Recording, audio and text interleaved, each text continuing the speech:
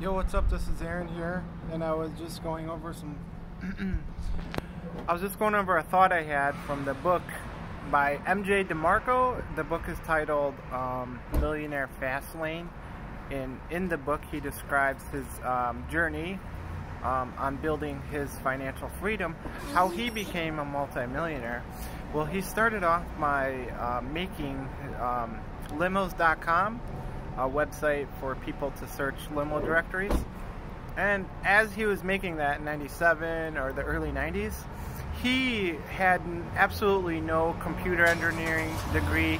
He had no computer skills with development whatsoever, but he taught himself how to do coding and how to develop the website, and he actually created the whole website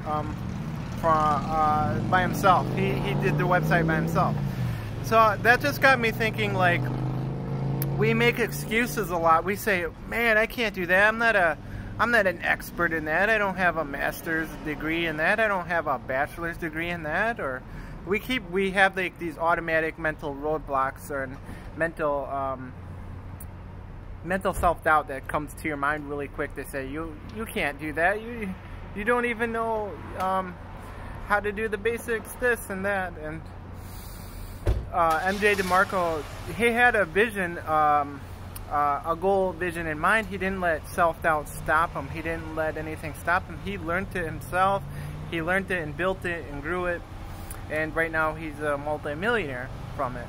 So I'm just saying, a takeaway from his book, MJ DeMarco, Millionaire Fast Lane, the takeaway from his book is to be, if you have an idea, if you have a vision, and you think you have all these self-doubts, like, man, I didn't go to school for that, I have no experience doing that. Well, of course, go out there and do it, because, learning by his story, it's just proof that if you go out there and you teach yourself the skills that are needed to get the job done, you'll become successful. Hey, and then you'll learn something along the way too. So it's a win-win. But other than that, the only thing that is going to stop you is your mindset, is that voice in your head say, hey, you can't do that, or you're not good at that.